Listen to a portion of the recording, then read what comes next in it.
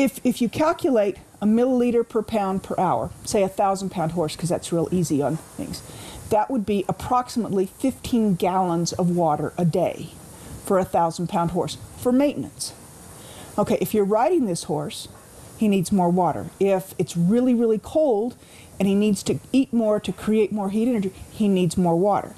So if he's not drinking that much, he takes a little bit of the water out of the colon and a little bit of water out of the colon. The colon holds approximately 80 gallons of water.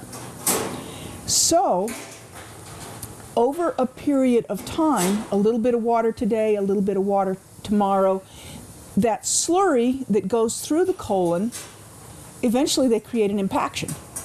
And that's where you get your dehydration colics. It's not that he didn't drink water today. It's that over the last 3 or 4 weeks, he hasn't been quite drinking enough. So you do things like add salt to their grain to stimulate him to drink more water. But if the water isn't available, if it's frozen, what good does the salt do? Nothing. So the thing that I was impressed with is that it didn't freeze all winter. We had an unusually cold winter. And where we placed our water is out in the middle of nowhere on the back of a 10-acre piece where we'd been normally hooking up hoses, and we had to hook up 15 hoses and haul water from the barn to the back of the 10-acre piece. It never froze all winter. We had 18 days below freezing. Have you ever tried to thaw out and drain 1,500-foot hoses successfully twice a day? I've used other automatic waterers and worked with them.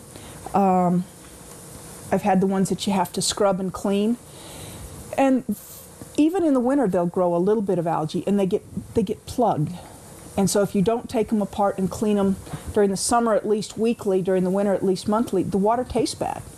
You know, and if you look at that bowl of green slime, would you drink it? And horses are the same way. I had to find a water that required no electricity. And I've just been really pleased. It works. It works. It's easy.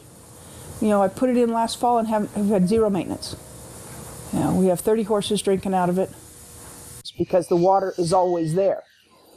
It's a never-ending bucket. And it's clean.